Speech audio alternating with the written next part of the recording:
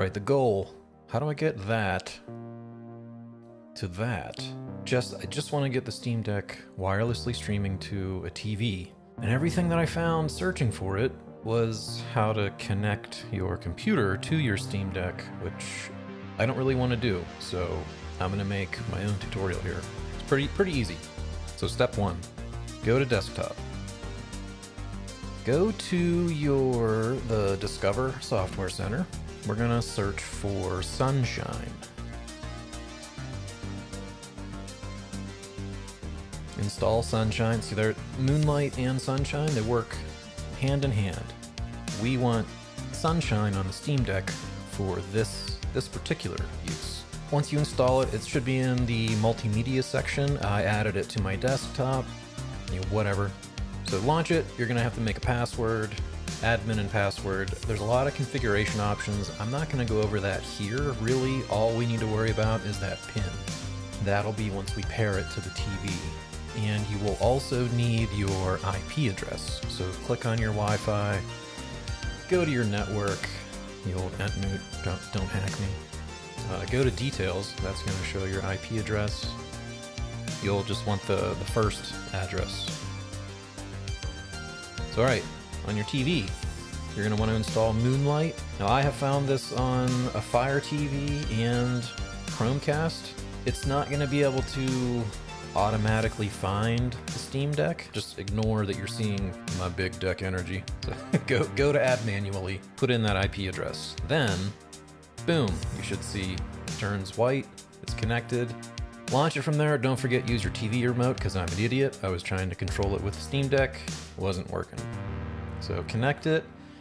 I'm not sure, the two desktops seem to be the same, but whatever, launch it to desktop or to Steam. The only thing I've noticed is it doesn't seem to go into the game mode on the Steam Deck. It stays in desktop big picture mode, which is fine. And here we are, we're playing pool. That's kind of all I wanted, just some casual gaming, but I wanted on a nice big fancy screen. So I'll just show you some gameplay here a little bit.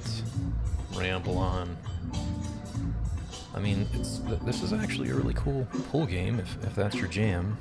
I'm still kind of learning the ropes, but the physics and everything are great. So you can see, we got touch menu, everything's showing up. Everything seems to work great. I don't really notice any input lag.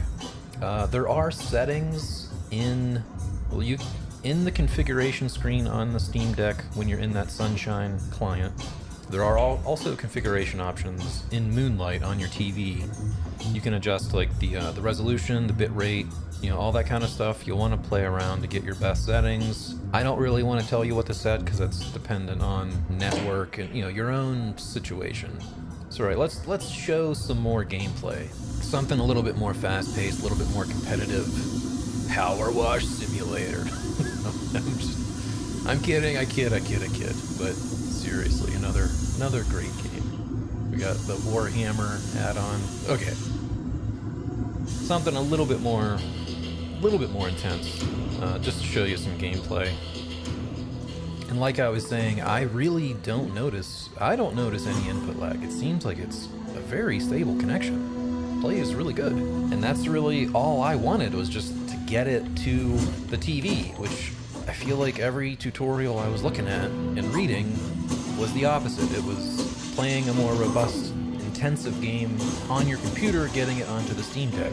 Well, I'm an old man and my eyes are shit. I want to see it on a big screen, so I want to play games on a larger screen. That's really was my goal, and I don't want to use an external controller and plug in I know I can plug it in with an HDMI cable. I just wanted something wireless that I could just chill, play games on my living room TV, play them in the bedroom TV, what have you. Quick and easy how to connect the Steam Deck to your TV for some wireless gaming. Alright, I will see you around.